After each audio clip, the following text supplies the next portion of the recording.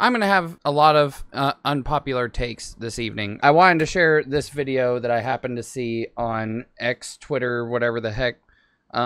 It's about game publishers and game developers. Wow. You guys, you got a really good game here. It seems like you paid a lot of attention to detail and you all really cared about this game. There is passion in this room. Thank you so much. Yeah. We just worked really hard, man. I don't know how we pulled it off, but the team is amazing. Remove half of it. What? Remove half of the game. Then we'll sell it back to them as DLC. What? No! We can't! Do it. We'll drip feed them content that's already in the game. But they'll blame us! I don't care! They'll hate us! Money! We can't! So, as goofy as this is, this kind of sparked up something that I wanted to talk about, which is basically all the new games that are coming out now. I have seen so much drama and bull crap that has been getting posted online about all these games that get published, and like they were saying, they're like, I know it's kind of just silly, but what they're talking about or kind of referring to is just how game developers are treating certain parts of their games now, and that is in reference to Tarkov, Escape from Tarkov.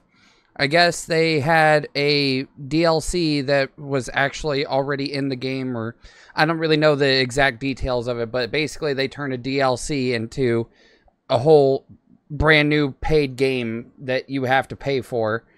And it's so stupid, in my opinion, that everybody gets so damn money hungry. All these developers and all these like game companies and stuff, they're always getting so money hungry.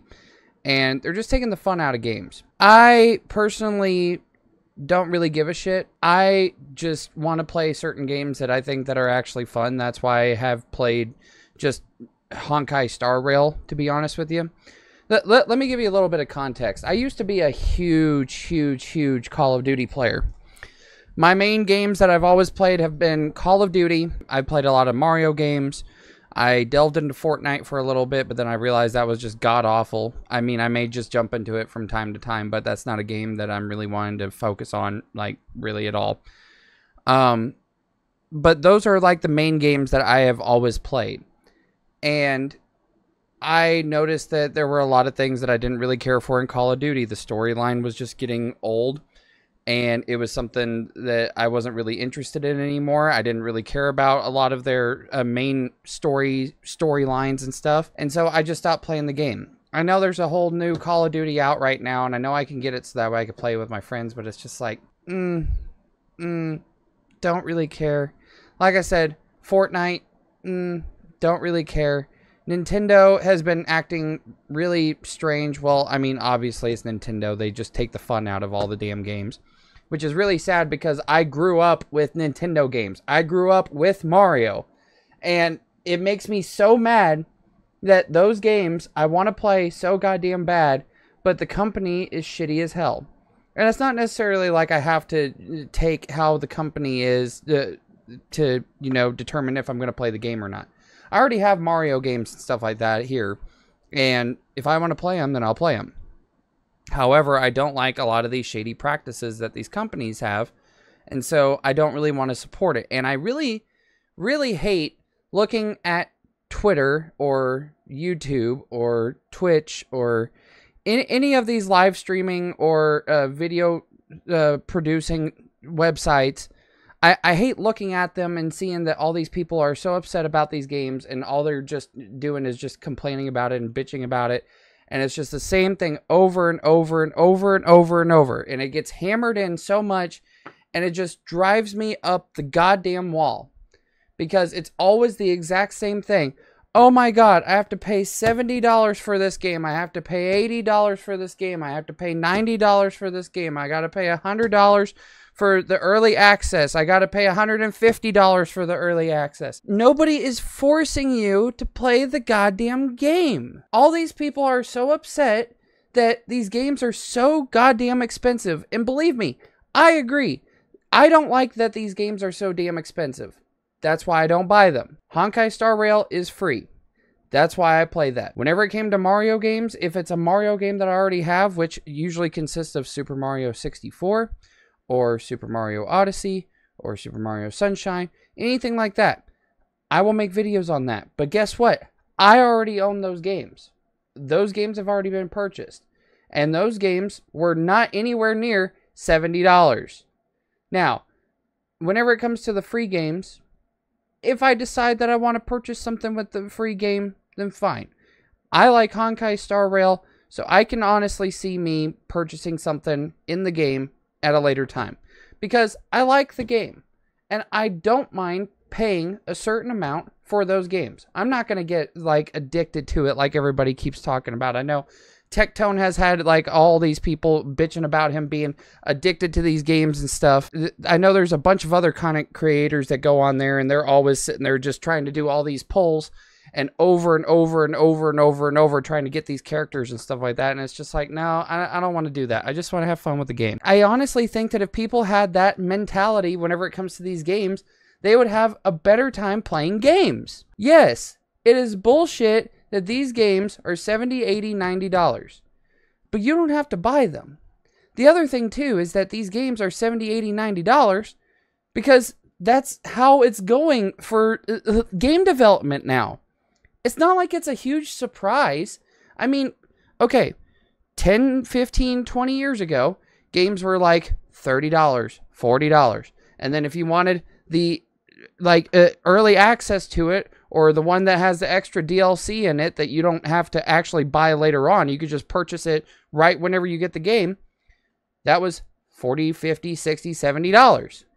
Now it's jumped up to $70, and so now that early access content or whatever the hell goes all the way up to $120. Well, guess what? Here in about 10 to 15 years, games will be $100 a pop, and that early access stuff will be $150 to $200. I guarantee you. But guess what? They shit out these games, and people still buy them. Whether you think that it's right or not, you still buy it. I hate to say it, but whenever these people come online and they're just like, oh my god, these games are so expensive. Oh my god, this is so awful. I hate that everybody keeps making these games the way that they are. Oh, and now we get $250 DLC or whatever. It's just so stupid. It's so stupid. You don't have to buy the game. Don't buy the goddamn game. I'm going to look at this Escape from Tarkov thing. And I know that Asmongold has already made a video on it, but I kind of want to see just for myself what is going on with this DLC. Escape from Tarkov fans are outraged at new $250 pay-to-win edition. Now that the edition has launched, fans are not happy with the bonus it gives and the massive $250 price tag. So, guess what? Guess what? Hot take right here. I'm not going to buy the goddamn game. Why in the hell would I decide to spend 250 doubloons on a game that it's just like, in my opinion, it's just like any other shooter game? I could pay $70 and get Call of Duty multiplayer and still have the same shit players on the exact same shit servers than I would with shitty-ass Escape from Tarkov. Even, what's his name? Dr. Lupo even said that there's even cheaters that are all over here on Escape from Tarkov. Why do I want to deal with that? Why does anyone want to deal with that? Everybody is so upset about it, and it's just like, okay, don't buy the game. I understand that it's great. And believe me, I also know there's going to be people saying, oh, well, you like Mario so much, and if they put a giant-ass price tag on that game, oh, you would be so upset.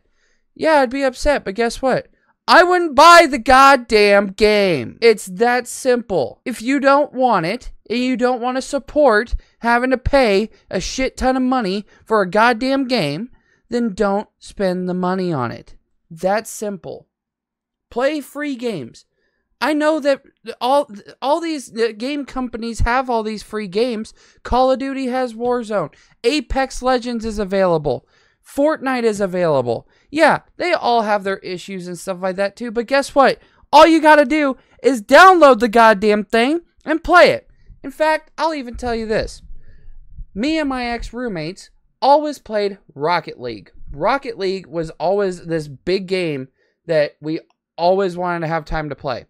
I played it before it became free. So I've owned the game from the square one. But even then, the game was not that expensive. And then whenever it became free to play, it's just like, oh, okay. This is pretty fun. It's free. All you gotta do is download it, boot it up. It's all good to go. No big deal. Play games like that. Support the companies like that. Yeah, sometimes the companies do shady things, and if you don't like it, well, then move on to a different game. It's that simple. I understand that everybody gets so upset about all these games being the prices that they are. And believe me, it's ridiculous. Why the fuck would anyone want to pay $250 for a goddamn video game that you could have been playing just as it is? I don't know if Escape from Tarkov is free, nor do I fucking care. But $250 for a goddamn game? Come on, man. Come on, that is so stupid. Believe me, I'm not saying that what these companies are doing is right, but just don't buy it. It is so simple. Just don't buy it. I'm so tired of seeing people complain about it and they're like, oh, well, now I'm going to have to spend it. No, you don't have to spend shit. Don't buy it. Just don't buy the goddamn game. Simple. End of story. Period.